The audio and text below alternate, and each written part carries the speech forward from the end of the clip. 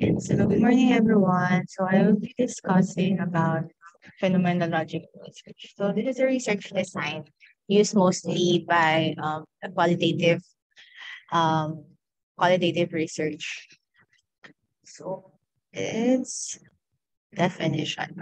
So a phenomenological research is a qualitative research approach that seeks to understand and describe the universal essence of a phenomenon. So it also investigates the everyday experiences of human beings while suspending the researcher's preconceived assumption about the phenomenon. So it studies lived experiences to gain deeper insight into how people understand those experiences. So, in other words, phenomenological research is a research wherein the researcher um, tries to understand the point of view, tries to understand a phenomenon using the point of view of the person or the people experiencing it or living that situation. So, what are the characteristics of phenomenological research? So, phenomenological research design is descriptive.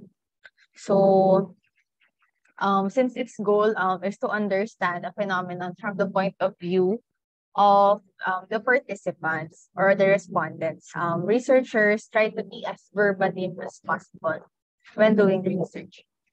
So next one is qualitative phenomenological research design. Aims to uncover what a particular experience means to a group of people and how they experience it. So for example, in the phenomenon of being the only child. So what does it entail to the responsive? So are they positive or are they negative? And bakit sila positive and bakit din sila negative? So ano yung possible implication on what bakit yun yung iniisip nila? So, bakit yun yung result sa kanila no phenomenon na yun? So, the third one is it requires researchers to set aside their prejudice and a priori assumption and focus mainly on the immediate experience. So, of course, as a person, syempre you have you grow to have your own ideas, your own experiences, and you grow in a different environment, and therefore you maybe have bias. So, but as a researcher, you have to let go of your assumptions and ideas, and then listen to what they're saying. So you can say that, no, that's not right. Parang hindi yan totoo. Parang hindi yan yung nangyari.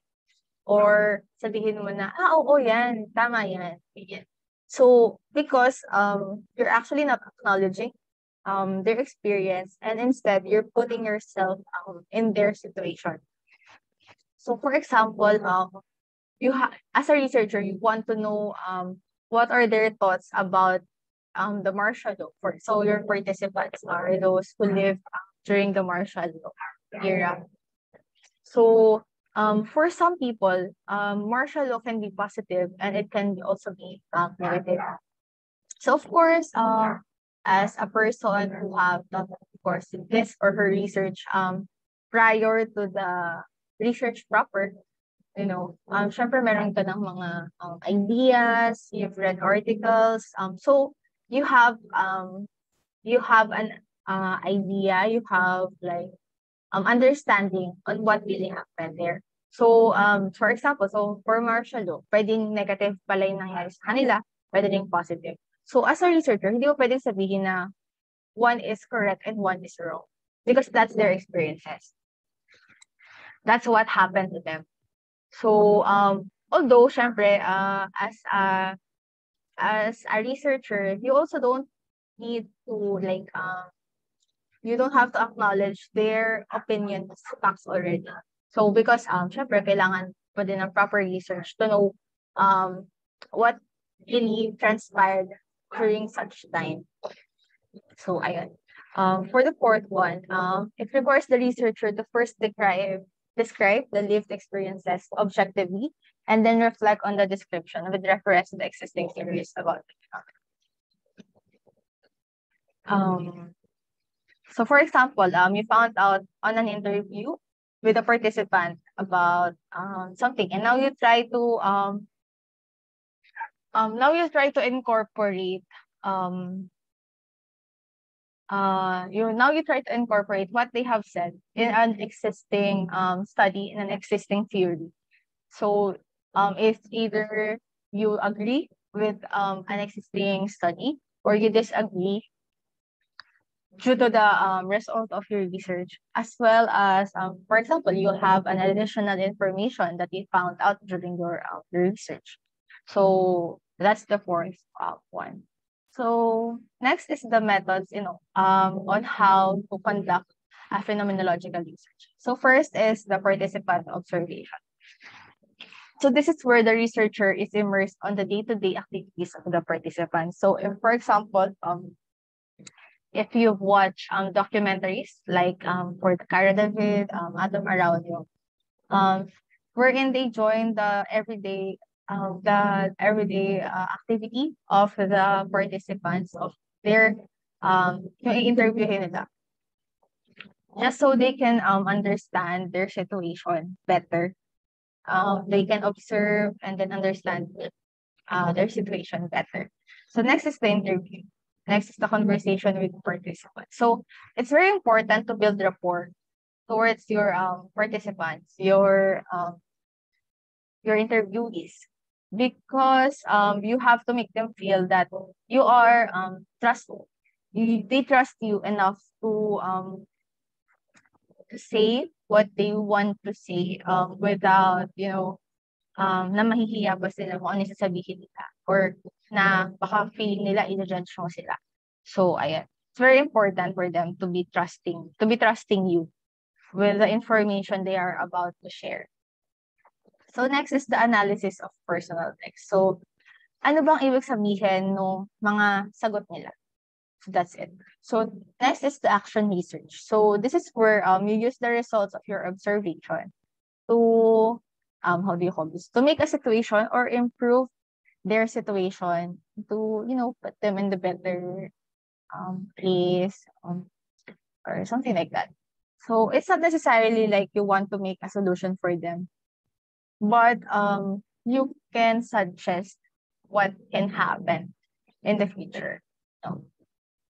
So next is the focus meeting or the focus group discussion. So this is where you invite a group of people with the same situation in order for them to share with each other the situation they're in.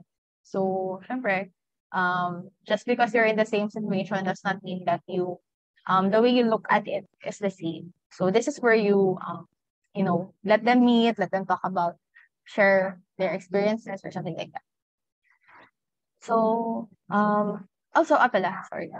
So also please we should keep in mind that regardless of the method used for the qualitative phenomenological research design, you must focus on the research issue and avoid influencing the participants. So you should also show empathy, and as I have mentioned earlier, and build or establish a good rapport to gain deep insight into their experiences. So ayan na. So this is a sample procedure on how to conduct phenomenological research. So we also have to keep in mind that this is not set in stone. So this is not permanent. This is just an example, because researchers are free to do whatever they can. So the first one is the identification of the phenomena. So of course, as a researcher, you want to have a subject on what you want to research about. So this is where you have to identify what you want. Next is the development of a detailed description of the phenomenon. So of course, you're tasked to make a research about it, and from there you're going to learn, gain insights, and of course establish a good, like for example, you're going to do an interview. So you get to ask yung may laman na mga questions for the interview and what you really want to know on that phenomenon. So number 3 is bracketing personal prejudice and a priori assumption. So parang natin sabihan, diba na kung alam mo yung problema, alam mo din yung magiging solution. So for the third one, you of course you have to look into yourself. You have to self-check. What do you think are your personal prejudices and assumption towards that topic towards the research you're going to do in order to be, to call yourself out in case you're doing something that are medyo biased na, nagiging bias ka na. So you have to self-check, to check yourself always for that. Next is the collection of data from the participants. So, ayan. So, this is where we gather data na from interviews, focus group discussion. So, that's what we do. Fifth one is the data analysis. So, from the data you have collected, of course, you are going to analyze each one and, try to incorporate it with the existing research, study that has already, in order to make like a comparison or additional information or updated information regarding such phenomena. So number 6, development of a composite description of the phenomenon. So of course, from the data you have inferred, you have gotten. This is where you have like parang sure ka na yun na yung result, conclusion, and then that's where you also get the recommendation. For the seventh one is the last one is the presentation of the description. So, since you're done with your research, of course, you have to present it or you have to publish it to the community. So, ayan. And ayan, that's the last one. Thank you for listening.